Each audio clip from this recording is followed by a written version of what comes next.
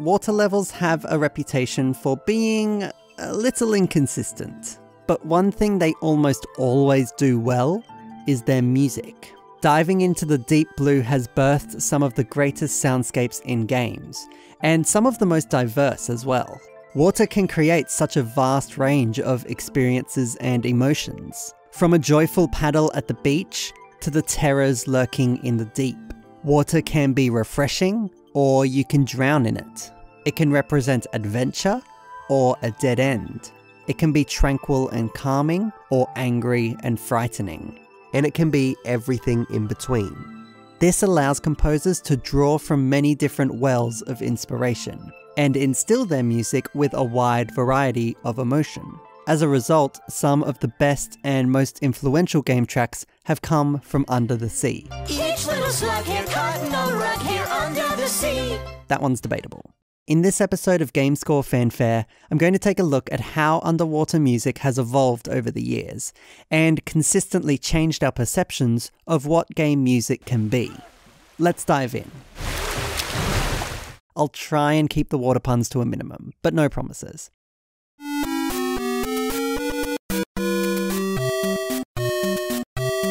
It's hard to start anywhere else but the original water level from Super Mario Bros.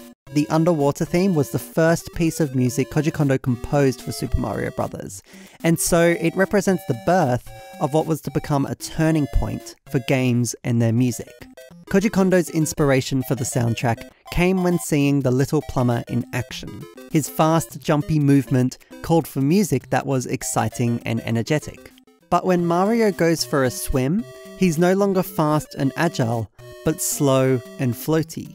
And the music matches. The pace is slower, notes are held for much longer, and they flow into one another much more smoothly. But the biggest change was the time signature, moving from 4/4, the most common time signature, to 3/4, which is most often associated with the waltz. It's not hard to see the inspiration here when you compare the waltz to how Mario moves when he swims, with his bouncy upward thrust and slow gliding descent. This was more than likely the first ever video game piece not in common time, and it was really the first time game music was considered outside of itself. The underwater theme wasn't just background bleeps and bloops in a computer game.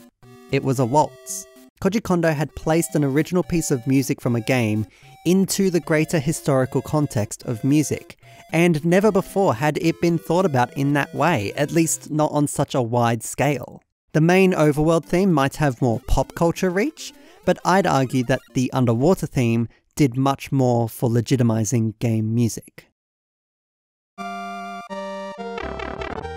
Super Mario Bros. Also established a number of tropes associated with water levels and their music. Sluggish controls became the go-to underwater mechanic, so there was lots of slow-paced, smooth music going around.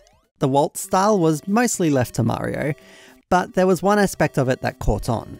Koji Kondo slightly altered the traditional waltz rhythm by moving the third note up to create this rising note pattern, which resembles an arpeggio, when notes in a chord are played in an ascending or descending order. Arpeggios are used all the time in underwater music. An ascending arpeggio can bring to mind bubbles rising to the surface.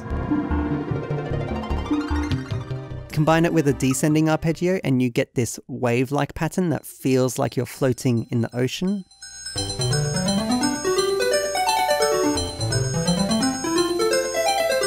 And even just downward motion. Ocarina of Time's Water Temple has a series of descending arpeggios, which makes sense when you consider that dungeon involves equipping the heavy iron boots and sinking to the bottom like an anchor.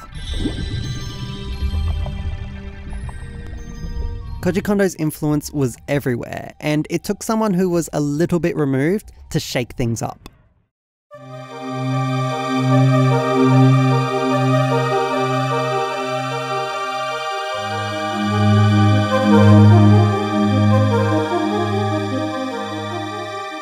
David Wise's inspiration for his soundtrack to Donkey Kong Country came not from other games, but the synthetic film scores and pop music of the 80s. Rather than scoring character movement in Aquatic Ambience, David Wise immersed the player in the marine environment of coral capers, and this changed everything about the composition. Instead of a waltz rhythm, Aquatic Ambience disorients you by barely having a beat at all, giving you nothing tangible to grab hold of in the song, no solid ground to stand on.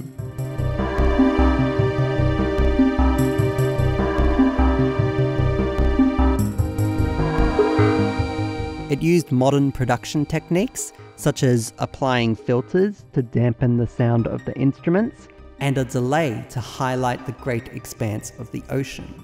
And the instrumentation is sparse. There's a beautiful melody line, but it kind of blends in with the layer of synthy pads underneath it.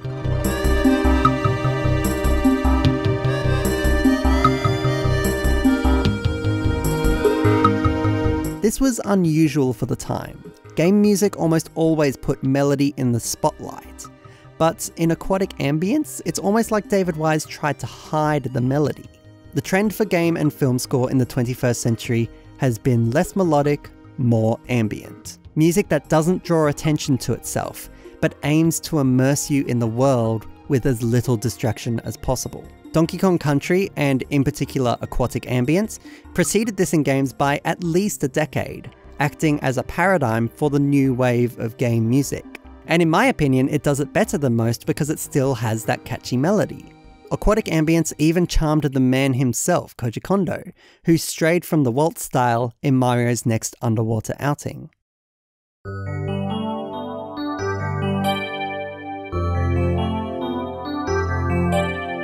Diadox is sparse, it uses those familiar reverb-drenched synths, and it also doesn't have any percussion, at least while you're swimming.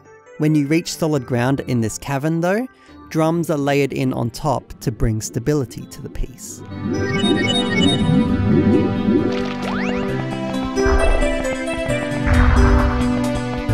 This was the start of another method for scoring underwater, the dynamic approach. A famous example is Banjo-Kazooie, in which every level has its own underwater arrangement that seamlessly fades in whenever you duck dive under the surface.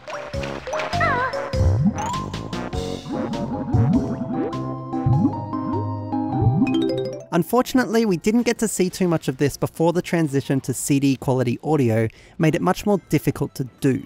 But the technology is catching up and we're seeing it more and more. Even the new Donkey Kong Country game did it, so we've come full circle again. Water areas certainly aren't the only times when dynamic music is used, but they've definitely encouraged creative use of music in games.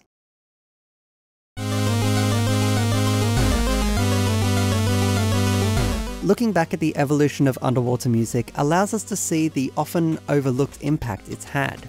From first legitimizing video game music and placing it within the context of music history, to paving the way for more experimental and ambient pieces, and encouraging unique and creative uses of dynamic music that can only ever be found in games.